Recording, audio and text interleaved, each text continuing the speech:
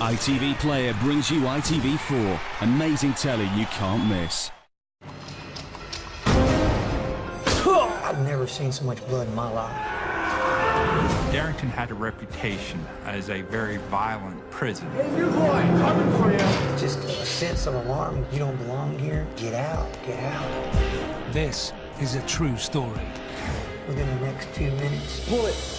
All hell's gonna break loose. I thought they were gonna kill you. Just keep running. It's a dramatized account based on the escapee's own recollections in letters and meetings. Anytime anybody's willing to break out of a penitentiary, I know one thing. They're desperate. Our biggest fear is that he's armed. Give me one now! This is what freedom is all about.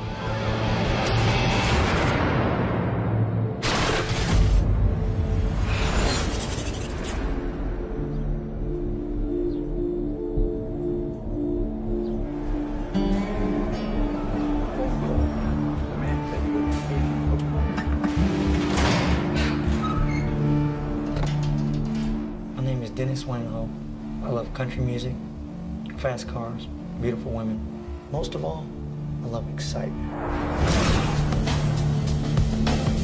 I guess that's the way it all started.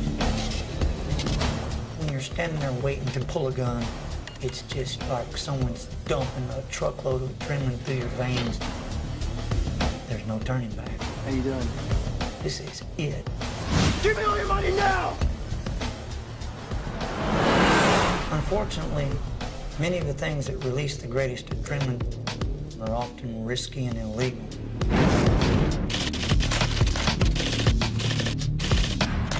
In all the armed robberies I didn't hurt anybody. But I got an 80-year prison sentence. I was put on a chain bus, heading for the Darrington unit, south of Houston. I was 22 years old. Hey, young fella, you ever been to this place you're going? No. On that bus are people who have already been on the unit. There's been many a stabbing, many a beating. Never turn your back on an inmate or a guard. And those are the things that are going through my mind of how am I going to react to this?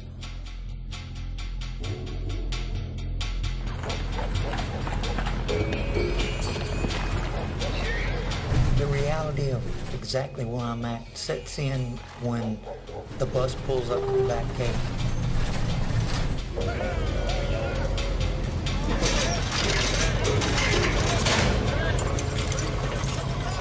Fresh meat! I got first bids on that one. Fresh meat! Fresh meat! Fresh meat! And it's just a variety of slurs that you hear come out. I'm gonna make all you mine! Oh, yeah!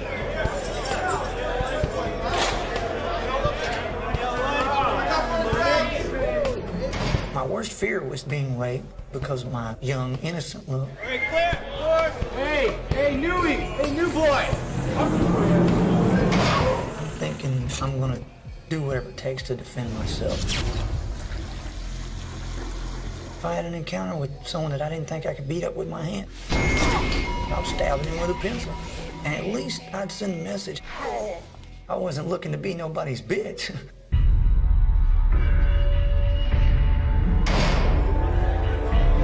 In the early 90s, I was a criminal investigator at the Darrington unit. Darrington had a reputation as a very violent prison.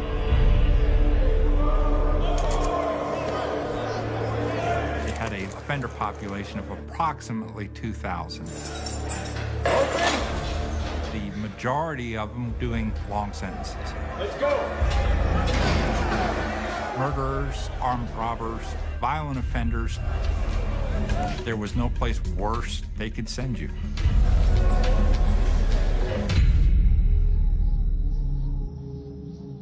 At first, I surveyed the scene. I looked around to just get an idea of how far things were.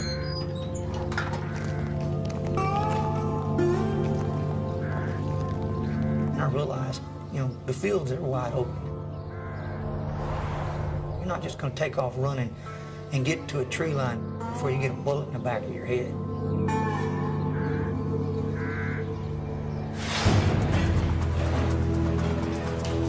got a job in the prison kitchen. That's where I met Harry. Hey, you're new here, aren't you? Yeah, Dennis Hope. Harry Decker.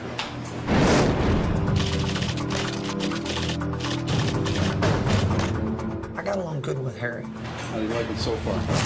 As long as he felt you're not one of these BSers, he was solid. I can't stand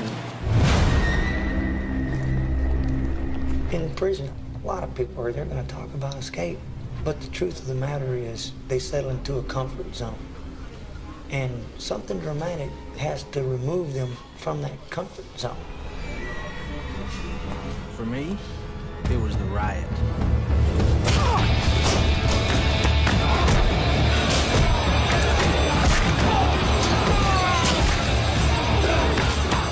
I'm fearful for my life. My biggest fear is that someone's going to stab me. I'm going to end up dead. I've never seen so much blood in my life.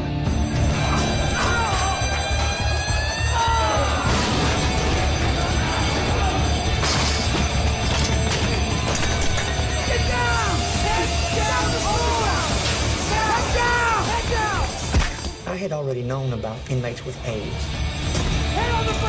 Once they laid me down in that blood, it was another fear of that's how I'm going to die. When I saw that it was just that easy to happen, I thought, if you're going to kill me, I'll give you a shot at me going over the fence.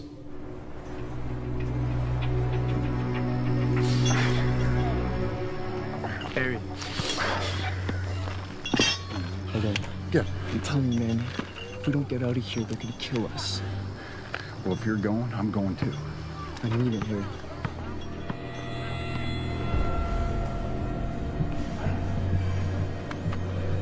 So picture this is the first fence. And that's gonna be the second fence. I told him we could cut the first fence and go over the second one. He said, well, why don't we just cut through both of them?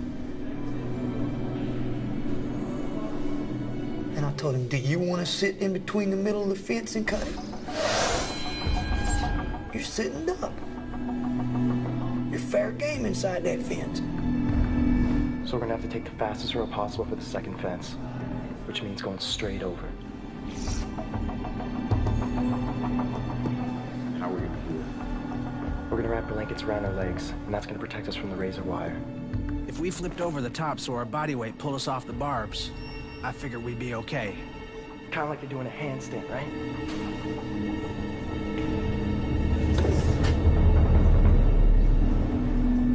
We were worried that if one of us got cut going over that razor wire and it was fatal or it was to the point you couldn't stop the bleeding, what were we going to do?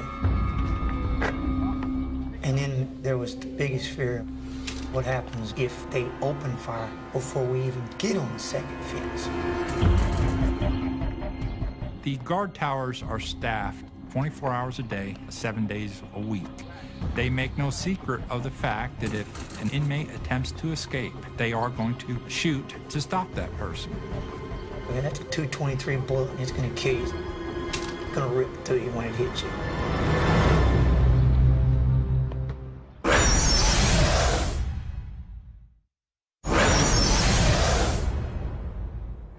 This is a dramatized account of a prison break based on the recollections of escapee Dennis Hope. Hope is planning his escape route from the Darrington unit in Texas. So what did I miss? Well, there was a prison break over there at prison, eh? You're kidding. 3 guys got out, but they secured the perimeter pretty easily. Oh, man. Once I decided to break out, I began to see how the unit would respond. Any big directions from the big guy? I believed that in order to beat my enemy, I had to know my enemy. How long did it take? About a half an hour. I learned that it's a 5-mile perimeter, and that perimeter is set up as quickly as possible. The real nightmare begins if the prisoner gets outside of that initial perimeter. Inside that perimeter, you're able to contain them. Outside that perimeter, you have no control. There's only one way to do this, okay? Once I learned that they put a 5-mile perimeter out, that was etched in stone in my head. We gotta get over these fences and run 5 miles. And less than 30 minutes. 5 miles. 5 miles, that's the goal. Which means we gotta get in shape. Run in shape. Beat 5 miles and get there as fast as you can.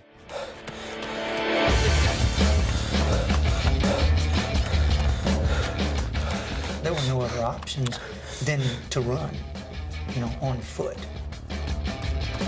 And in high school, I ran cross country. And then in prison, running was an outlet for me to free my mind.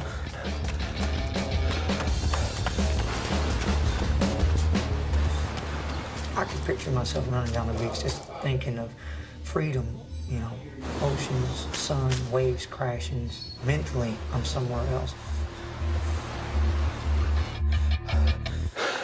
That would just enable me to just keep running nonstop. But Harry never liked running too much.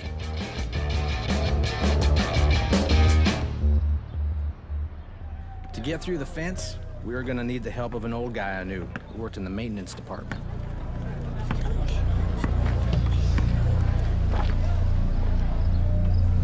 What can I do for you? I need some wire cutters.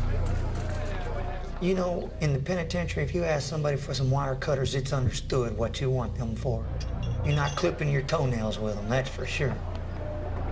What's in it for me? Extra food, whenever you want. I control the pantry. Okay.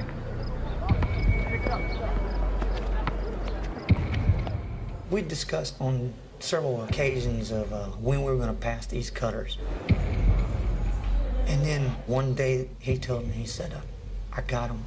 It'll be under your tray. Just make sure it's clear. And when you say it's cool, I'm handing it to you.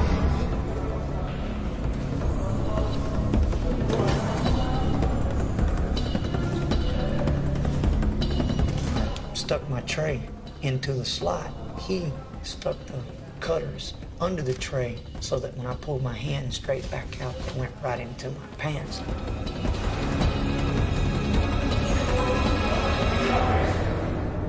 I'm shaking worse than when I was doing a robbery.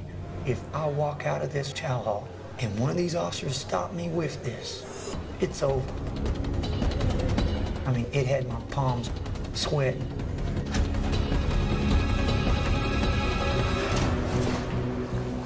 I hid the cutters in a box of meat in the freezer. I got to thinking, look, bolt cutters have big handles on them. If I can just get some leverage, and I come up with an idea of cutting a couple pieces of copper tubing and slipping them over like cheater bars.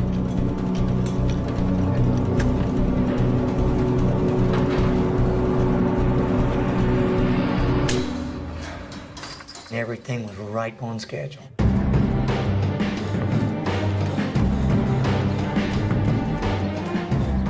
But getting through the fence was no good if we didn't know where to run to once we were out.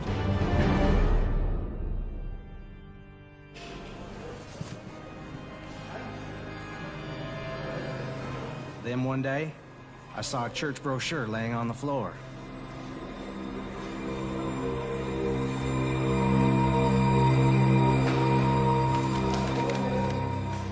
When I looked to the back of it, I saw the map of the area.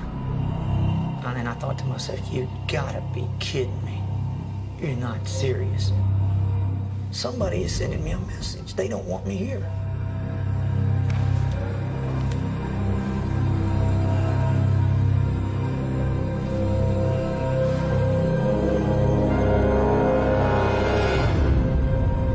I knew that if I put together what I had gathered with what the map showed, I was no longer running blind. Within half an hour of busting out, follow the pylons, get across Highway 288, 5-mile search perimeter, then head northeast towards Houston. It was rock solid then. It's gonna happen.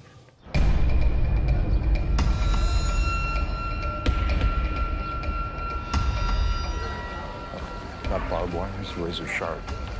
Get caught up on there, man. You can bleed to death. Going over the fences was the most dangerous option of all. Because it was the most dangerous, we looked for ways to reduce the danger. And that's where taking the lights out came in. And so I got to thinking, where's the lights at? Where's the generator that runs the lights? Can one switch take out the lights? Harry and I knew the generator was in the boiler room. Hey, Johnny, how you doing? There was a guy who had just got fired from the boiler room, and he started giving me the information. Are all the lights for the prison run from the boiler? He said the boiler room powered the entire prison, and the backup generator was in the same place. It was music to my ears. From the boiler room, we could take out every light in the prison, but we didn't know how to get inside. There was a security fence, and there's no way the guys working the generators would help us out. The boiler room at Darrington was manned by some of the most trusted offenders, and most of them take a lot of pride in their jobs.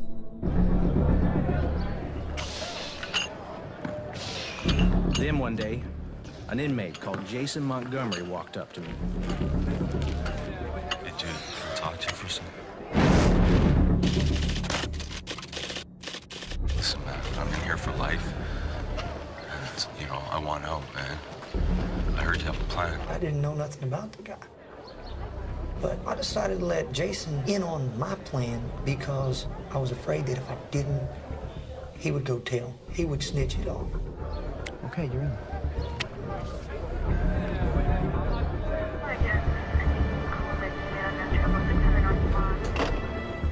As luck would have it, Jason brought a whole new dimension to the escape. I know the guy in the boiler room. Jason had been down in the boiler room and knew those guys there. You serious? Can you get us in? From that point on, the lights are gonna go out.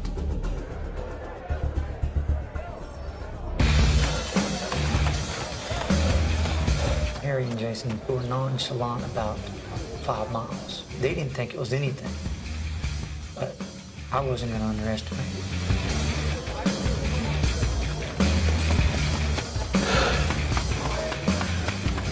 It motivated me to train as hard as I possibly could because the reward was going to be well worth it.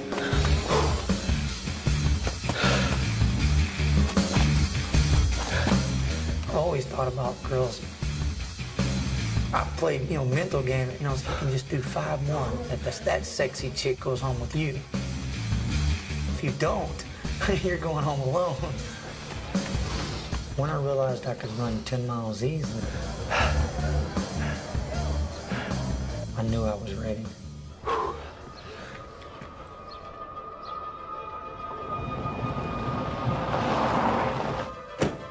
I had just arrived at the Darrington unit in November of 1994. By the time Thanksgiving rolled around, I'd been there about 2.5 weeks. The problem with the guard up top there, that's been resolved, right? I was told we were going to be done this morning. I was just getting my feet on the ground, figuring out the facility and the staff.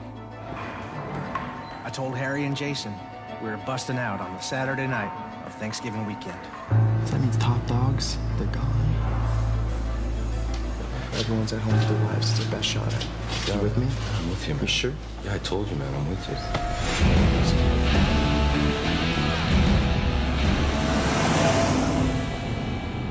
On the Wednesday before Thanksgiving, I left the facility and picked up my children, and went to my mother's house in Killeen, Texas, which is about 4 hours from Darrington.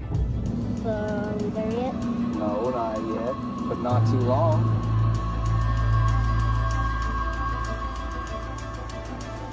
That Friday night, I'm tense. My stomach's tight. My future, my life, all comes down to 24 hours. And whether or not I do everything according to plan. Deep down inside, you're thinking, what could blow the back of my head out going over this fence? And then you try not to think about that. Just think positive. It's gonna work.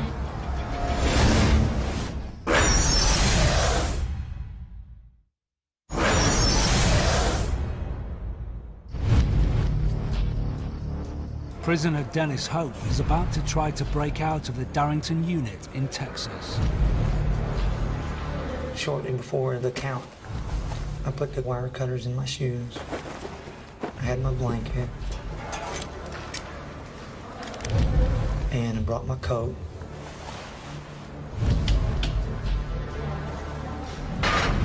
As they opened the door to let us go out for chow, Come on. I thought to myself, I won't be coming back to this cell.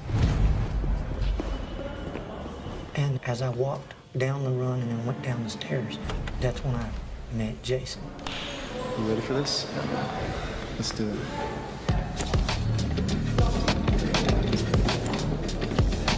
As we're walking down the hallway, I was behind him because I had the cutters. And if they stopped him for any reason, I'm turning around, going back the other way. It's like you're carrying a truckload of dynamite, and you're looking at everything ahead of you to make sure they don't say, hey, you. Come here.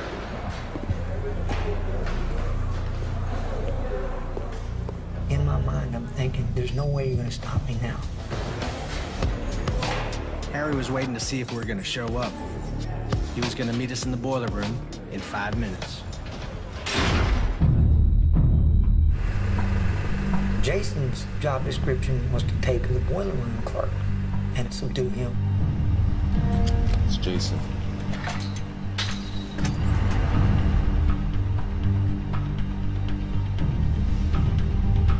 And after 5-6 minutes, he hasn't done anything.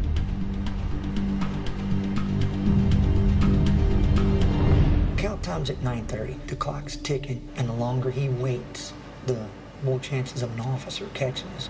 And that's when I decide I'm not waiting no more. I gotta go see what's going on.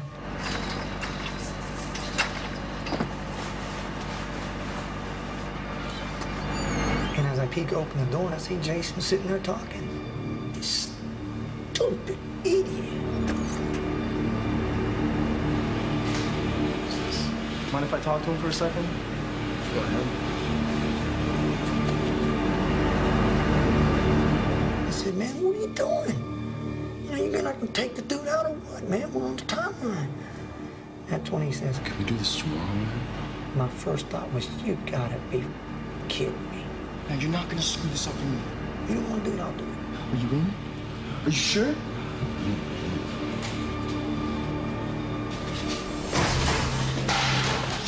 He just put him in a chokehold and brought him down to the ground.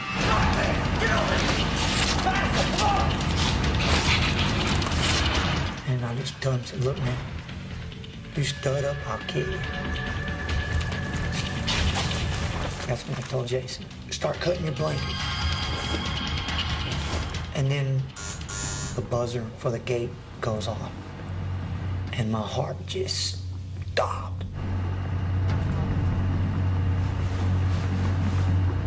Well, I grabbed the screwdriver and I walked over to the door.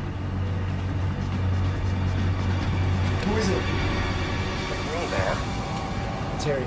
Once I saw it was Harry, I was just like, oh, good. Come on, come on, come on. Come on, Harry, let's go.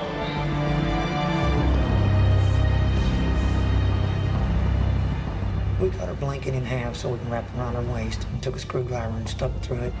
And used shoestrings to tie it around like chaps. We were ready to leave. I started loosening the fuel lines to the backup generator. Inside of me, I just felt as if it was the last act before it all goes down. Within the next few minutes, this generator's useless. All hell's gonna break loose, and they're not gonna have no way to get this power back on. Which one is it? You sure?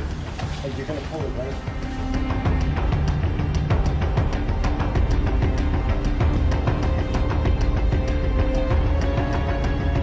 I told Jason. Pull it! And at that moment, if there was ever any thought of turning back, that was erased.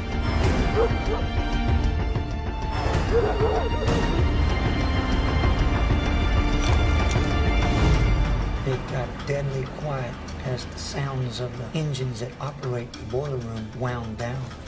Okay, let's go. And as we ran out. You could hear people hollering, "Hey! Hey!"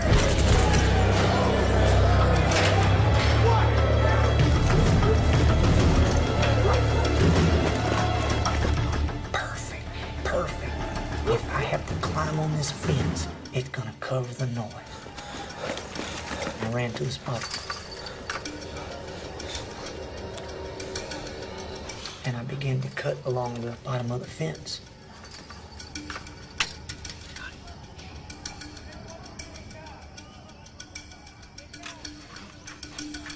Anxiety is built up inside you, pushing yourself, saying, come on, come on, come on.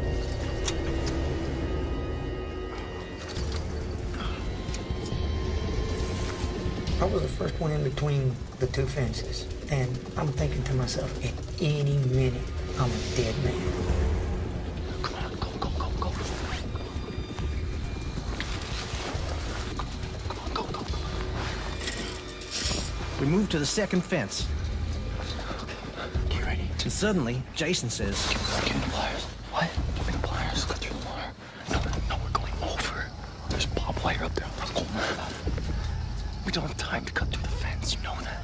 A person could get over that fence in less than 9 seconds. It would take me more than 9 seconds to cut that fence. You want the wire cutters? These wire cutters? You sure?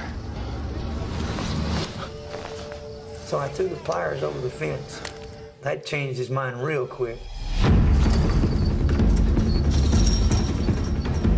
the razor wire hooked my coat, but my weight pulled me off the fence. As soon as I hit the ground, I'm outside of that mental fence. I'm outside of that physical fence.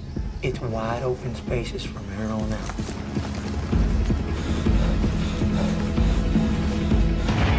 When I turned around, I saw Harry stuck on the fence. I thought, damn it, he didn't listen to me. They're gonna kill him if he stays up there.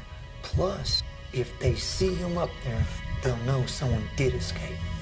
I gotta go back. I reached up and I jerked him as hard as I could to get him untangled. You good? Yeah. As I turned to look to see if he'd gotten up, that's when I seen him kind of hobbling. So I knew he wasn't gonna keep up with me. As I took off running, I heard a loud voice holler, "Halt!" And then came rapid shots. And I thought, they're gonna kill you. When the shots rang out, all of the time that I had banked on before they knew that there had been an escape had evaporated just like that. And that's when I thought, I got to go. As fast as you can, as far as you can, as long as you can. Just keep running.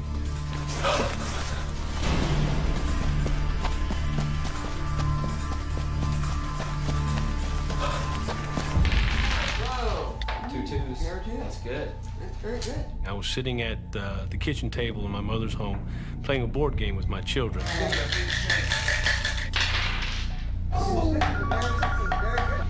Don't cheat. When the phone rang, Hello? and it was Major Johnny Thomas, and the first word out of his mouth was, "We've had an escape." How many? When? Like any other prison warden, I immediately felt absolutely sick to my stomach. No, I'm coming now. I have to go. I'm sorry, guys.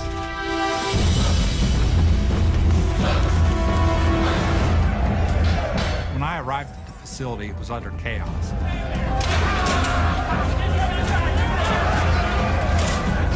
I'm very apprehensive, very frustrated. You don't know who's gone. All you know is that some shots were fired, there was some sabotage, and that you're doing the best that you can.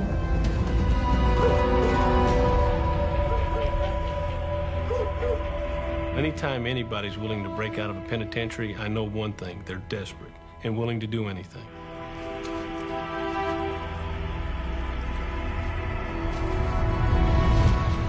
So I had a major concern for the public safety at that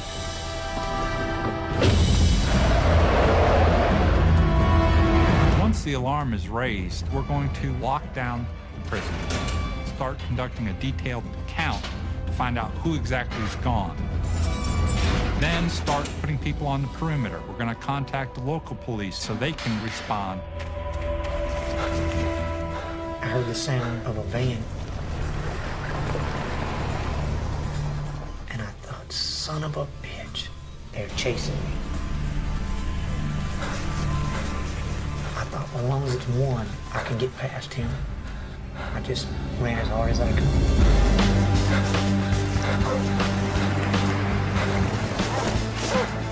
You can do it. You can do it.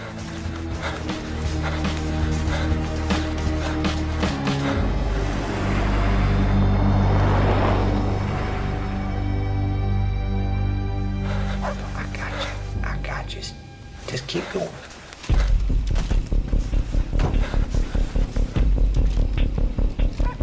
And in my mind, there's a silent clock constantly ticking. And that ticking represents just how close they're moving in on you. I knew that if I could get to 288 within the next 30 minutes, I could get across that road. But the longer I wait, the more cars are going to be there. Inside my head, that clock kept saying, go, go, go, go. The terrain from this point on was unfamiliar to me. Then I saw the pylons, which I knew ran parallel to Highway 288. I knew I was headed in the right direction.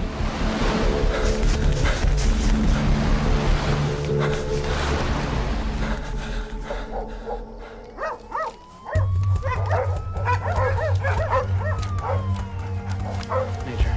Gordon? So what's the scoop? When I first got there, I was told that the tracking dogs had run a strong scent up to a large copse of woods right outside the unit. We picked up a couple of scents back there. There was 2 trails, but this was the strongest scent. The belief was that all 3 of them were in that woods and that woods were contained. You said there were a couple scents though, right? What about the other one? No one's checking it out? Look, everything's under control, Warden. He said there's no way anybody could have run that quickly and gotten that far ahead of us, so it had to be ghosts. Well, maybe we should check it. I'd like to be taken out to 288, please.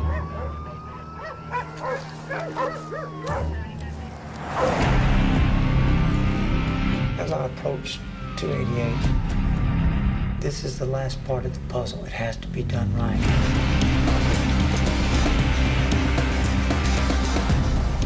Don't let them catch you. Don't do nothing foolish. 288 represents the finish line. They're not going to be looking outside of it. I've seen the officers in their cars. There's no doubt in my mind they would put a bullet in my head if they caught me.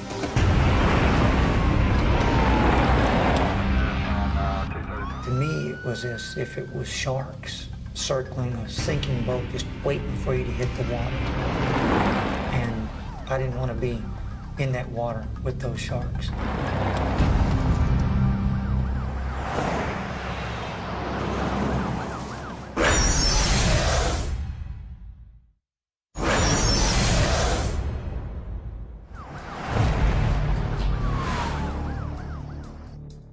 Search parties are hunting for escaped prisoner Dennis Hope and 2 other inmates.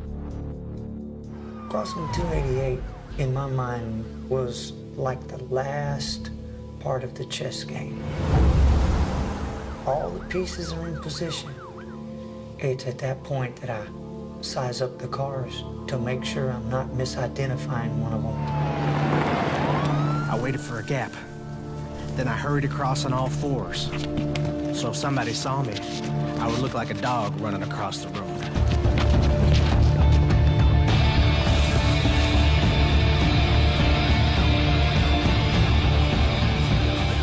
Once I get across the road, in my mind, it's checkmate. I've won the game. The hardest part's over. You know, the best things are yet to come.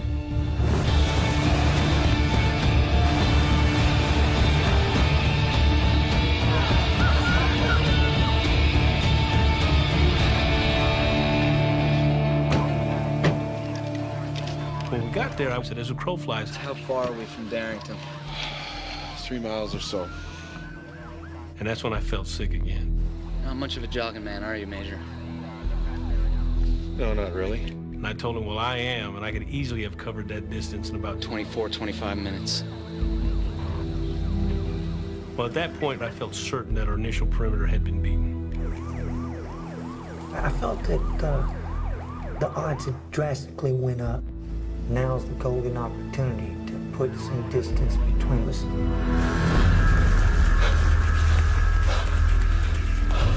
A convict on the run could just disappear in the woods near the Darrington prison unit, so guards launched a systematic search cutting through the thick underbrush. Probably had upwards of 180, 250 people looking for these guys. They got about 2/3 of the way through when one of them actually hit something on the ground they felt like was a man. When they investigated, they had actually caught Montgomery. We caught Decker in the housing area the second night of the chase. But frustrated guards still can't find the third escapee. At this point, I realized that Dennis Wayne Hope was a pretty smart guy. He had beat us and was gone.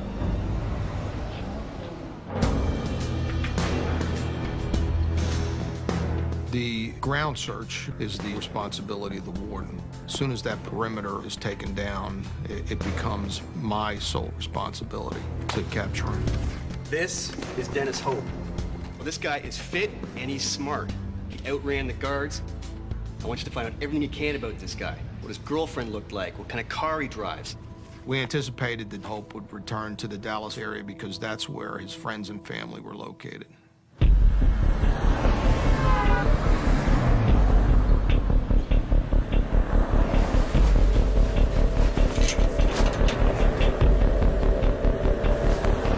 I knew that I needed money, and I knew that the fastest way to get it would be a place that I had robbed before.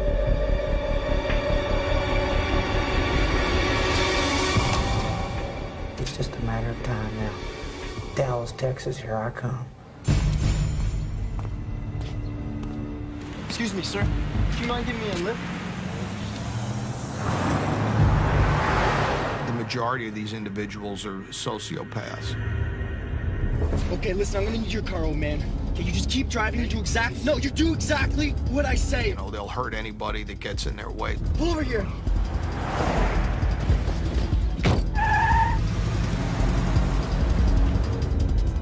When I got $30 from the old man's wallet, I knew that wasn't enough to buy a gun. But I'd seen some BB guns that looked real, and that's why I decided that I'll go get one of those.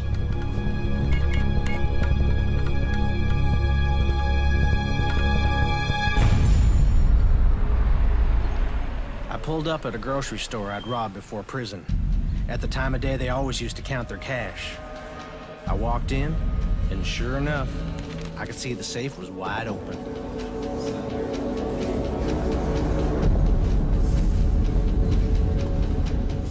When I stood there waiting for the other two people to move out of the way, that's when all the adrenaline is just dumping through.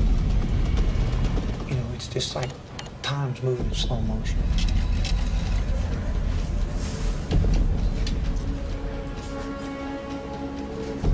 I said, do you know what time it is? She looked at her watch. And I said, well, I'll tell you. You fill up this bag now. And the guy, give it to him. He knows the routine. Move! Let's go. He puts the money in the sack, and as he hands it to me, I'm thinking, that's all I needed.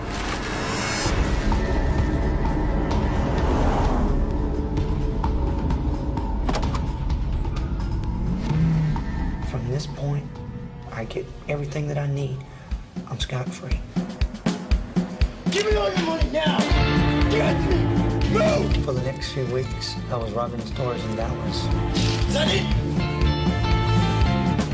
Using the money in Memphis to party, to gamble, date good-looking women, catch up for lost time. Give me your money now! At this stage, we believe he's in the Dallas area because the robberies are occurring in the Dallas area. Move it! Let's go!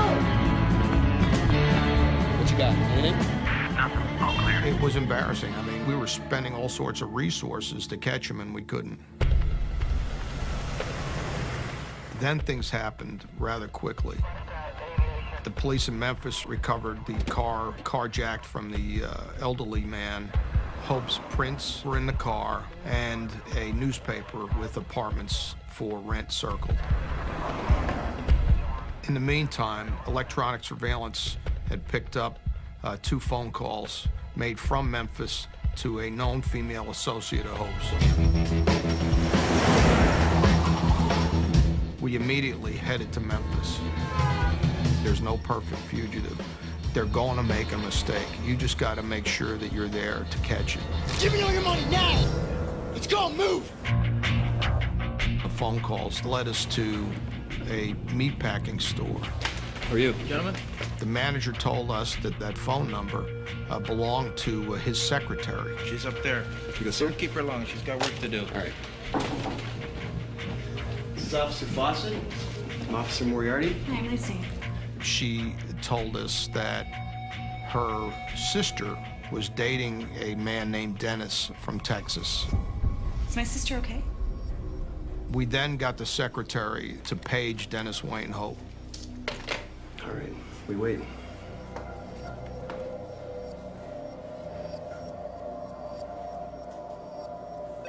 He returned the call.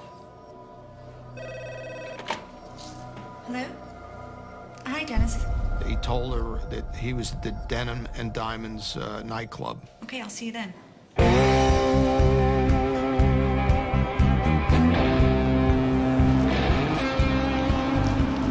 also said that he was driving a Jaguar and had a white cowboy hat on, blue jeans, boots, and a Western shirt.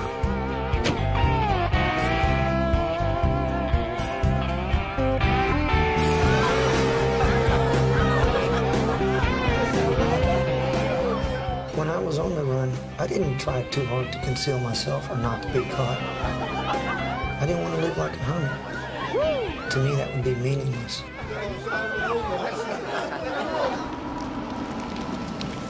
We immediately drove to Denim and Diamonds and started looking for the Jaguar.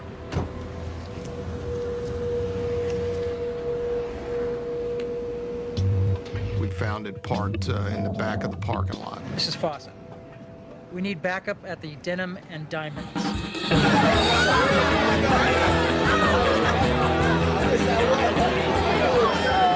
And as soon as we went in, I immediately saw him.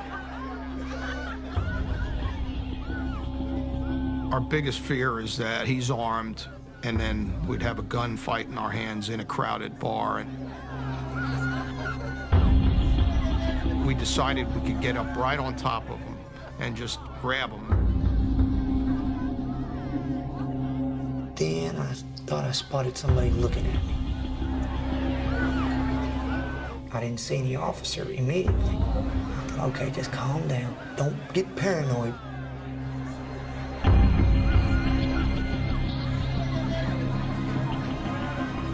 We just kind of worked our way like we were listening to the music and finally got over to him.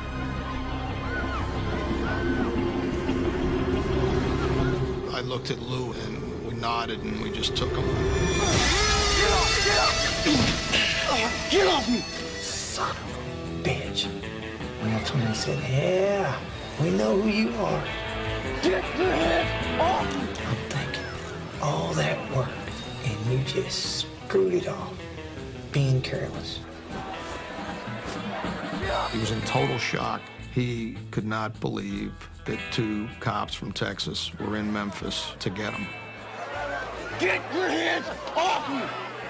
Get off me! Get off! There's a sense of despair. Life as you knew it, from that point on, it's over with.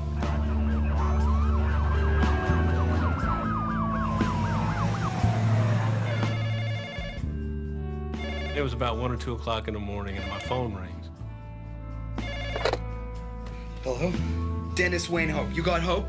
I can't describe to you that feeling. Yes! In prison parlance, my count was clear.